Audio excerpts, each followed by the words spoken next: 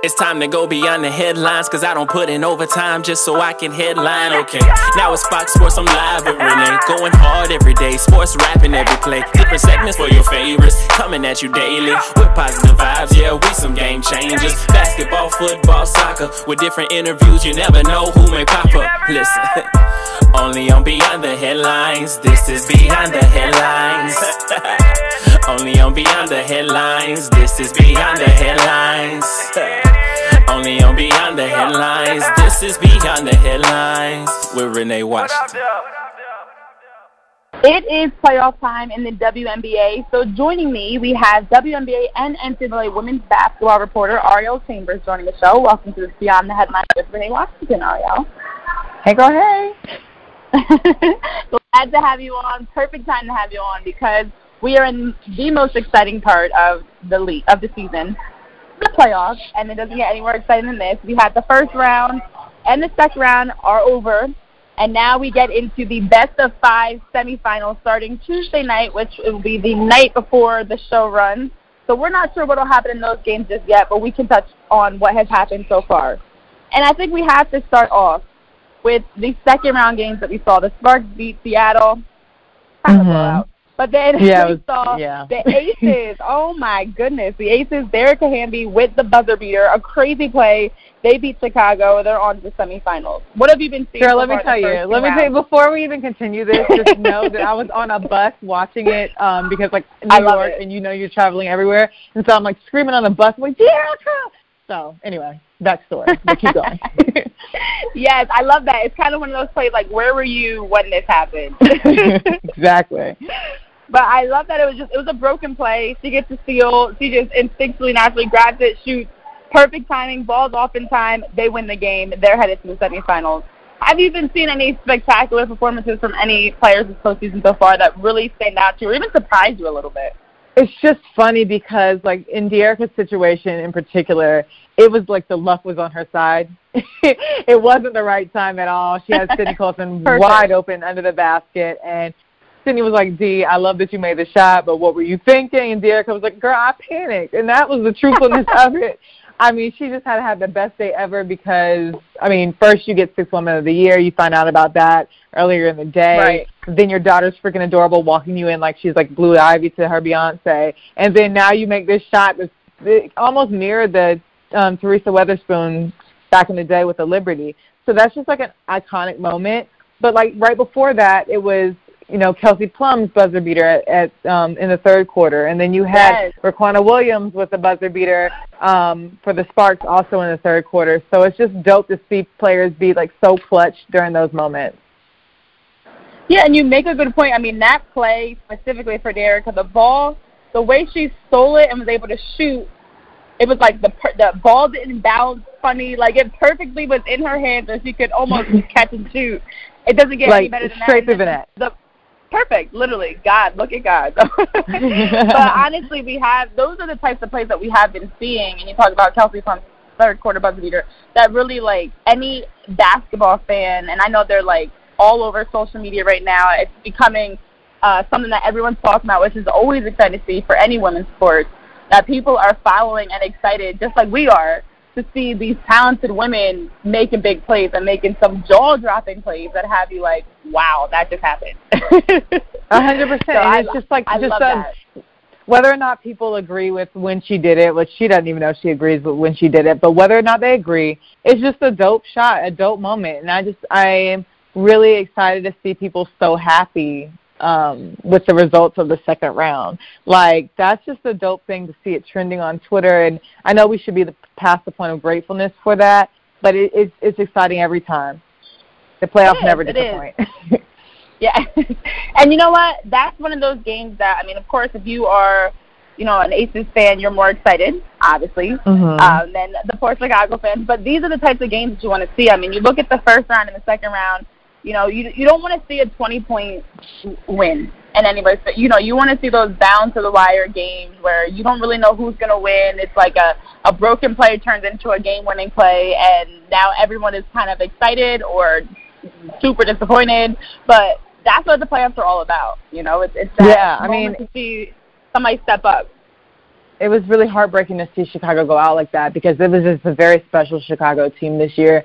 Their mindset was completely different than I've seen in the past, and that shout out to Coach Wade. And you could just tell they had each other's backs this year. They were moving with a different speed.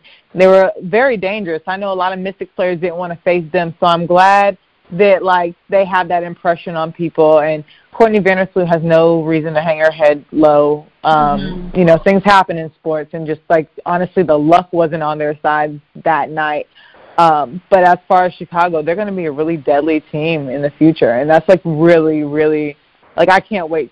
I can't wait till next season just to see. And then, like, Diamond came into her own this season, and she's just a freak athlete, and I'm obsessed with her. And when she has that with the talent of and veteran leadership of Allie Quigley and Courtney Vandersloot, it's crazy. Yeah, I mean, you hate to see any team go out like that, but Chicago Sky, they've got greater things coming in the future. I think I could definitely agree with that. So now moving forward into the semis, we've got our best of 5, no longer single game eliminations. The Sparks are taking on the Connecticut Sun, and then we've got the number 1 Washington Mystics, team I've been covering, taking on the Las Vegas Aces. So what do you expect? We'll start with the Sparks-Sun matchup. This is the opportunity for the Connecticut Sun, who have made the finals 3 out of the 4 last years. We have the Sparks, who haven't made it to the finals since 2005. And now they have this chance to get back. I mean, what are you expecting from this series? Yeah, I think that stats a little backwards because L.A. Connecticut just does not do. You know, it's okay. That's right. Yes, you're totally fine. No, I was like, that doesn't sound right.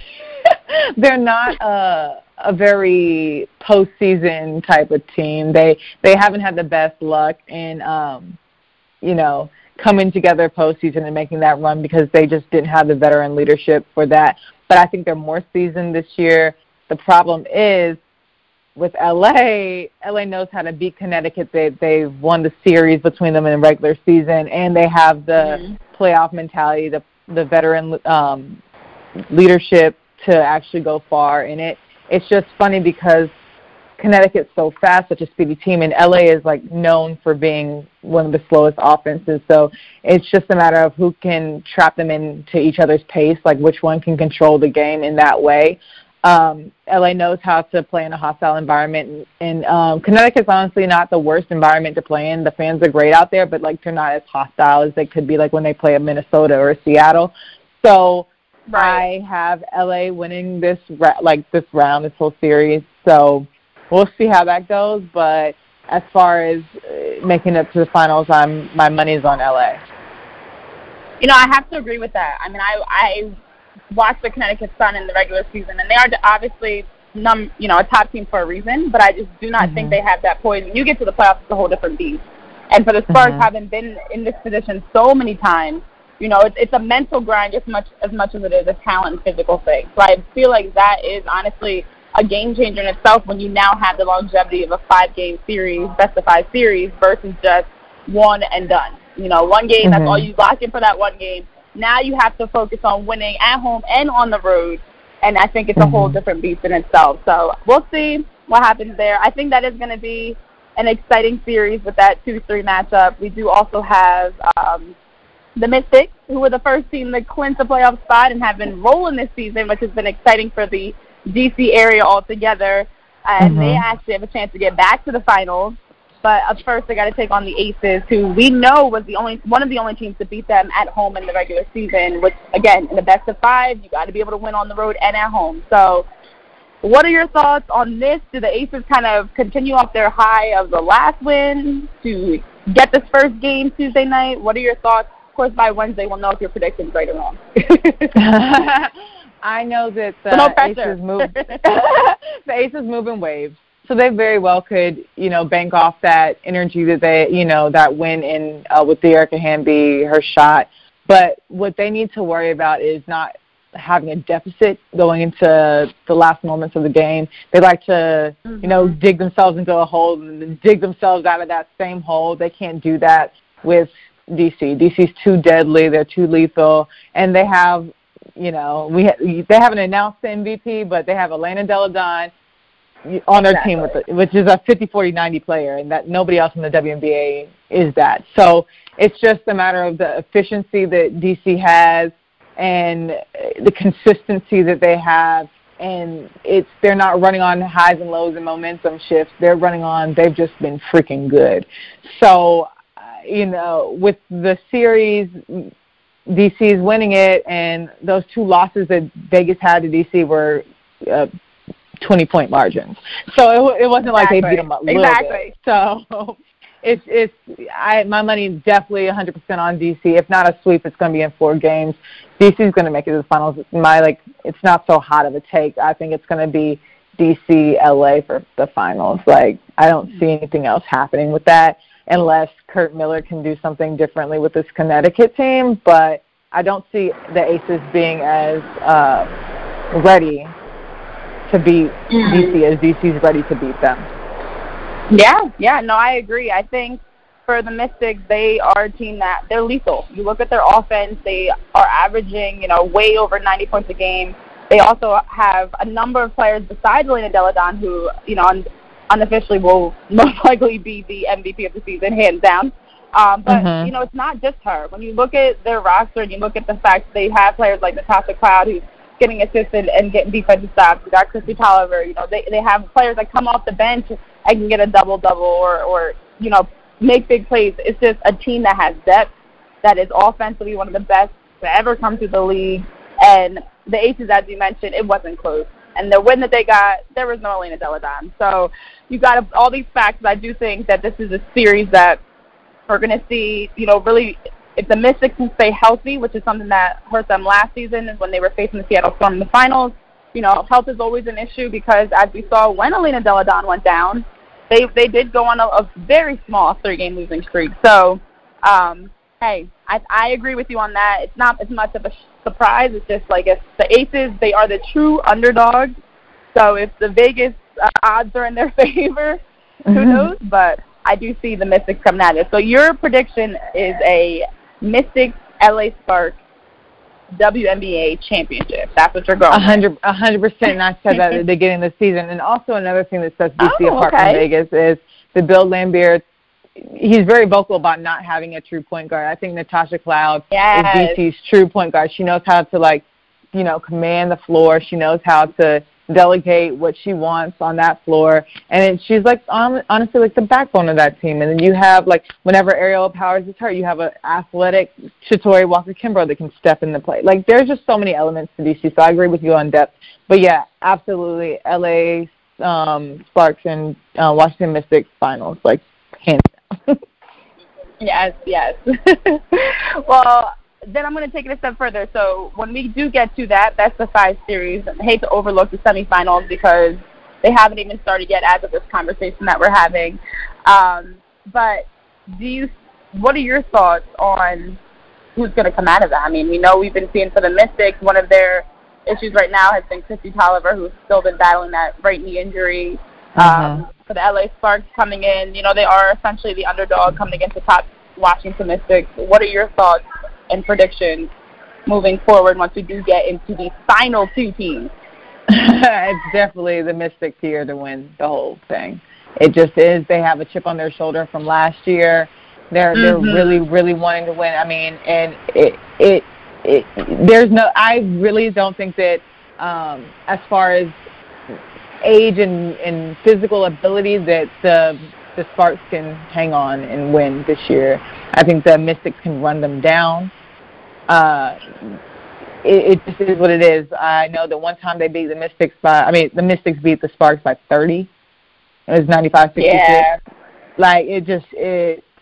It's painful. It's painful, and I think that's how it's going to be. I just have nightmares about last year when the Mystics ran through the Sparks.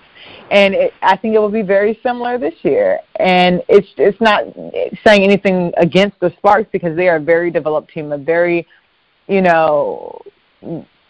seasoned, well-trained, well-coached, well-playing team. But I just think that what the Mystics have an advantage of is they can get out and run, and they can actually make, athletic things happen at a pace that LA just can't keep up with, especially if the Mystics control the tempo.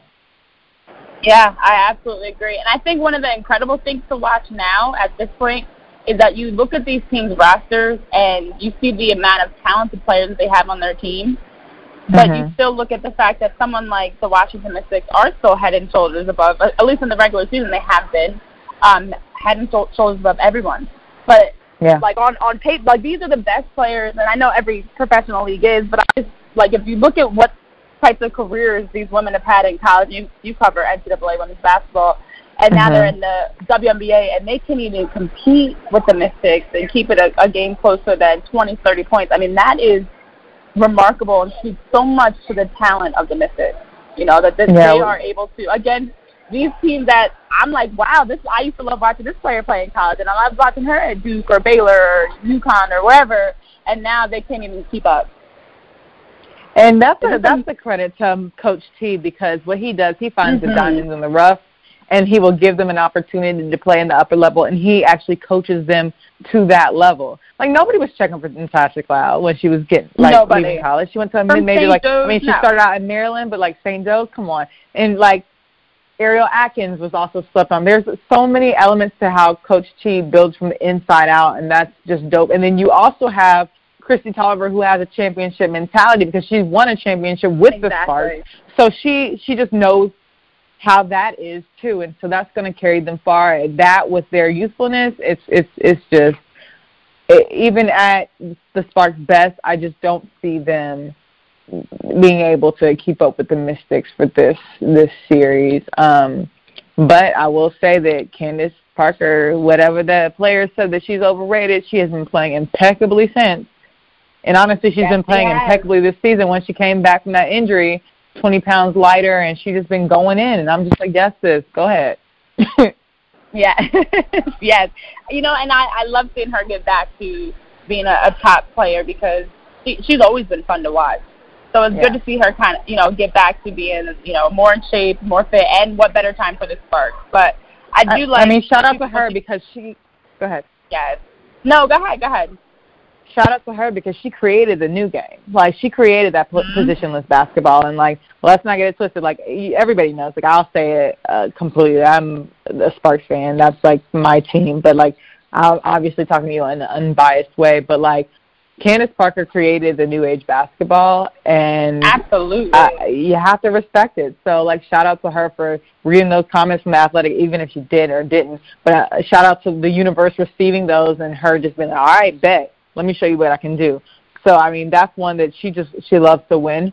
So I can't wait to see her performance, and I can't wait to see her in Chelsea, whatever craftiness they have going on during the series. But, I just still don't see it topping the Mystics. Yeah, no, I agree. And I love that Candace Parker has been really, paving the way for the WNBA to reach new heights in terms of fans. So you even see what she's doing outside of the league to work with Turner and NBA TV. She is really a trailblazer for women's basketball as a whole. So, yes, I agree, but I also agree that this is just not a matchup that they're ready for, So, Mystics, I'm thinking this is their year, and especially after last year with, for me, I know I can feel it and hear the difference in and around the Mystics that, they have been focused since they got swept last year to get back and win it this year. So, I think this is their time. But, Arielle, where can our listeners follow and stay tuned in along with all that you have going on in your basketball coverage?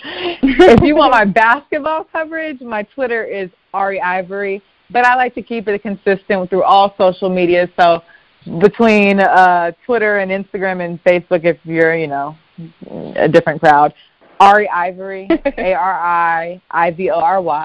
And you'll see a lot of mixed things on my Instagram, so it's kind of confusing. She's like, do you model, do you sports, whatever. But Twitter is where a lot of my you gotta have your hand in everything, girl. But yes, you have to be a woman of many talents. Yes, absolutely, 100%. So that's where you guys can follow me. Yes, she models, she talks sports, she does everything. So check her out. Thanks, girl. I love it.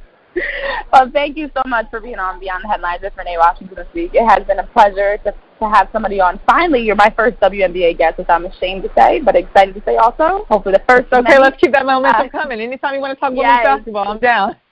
Yes, I love it. For sure. Absolutely. So thank you so much. Thank you for having me.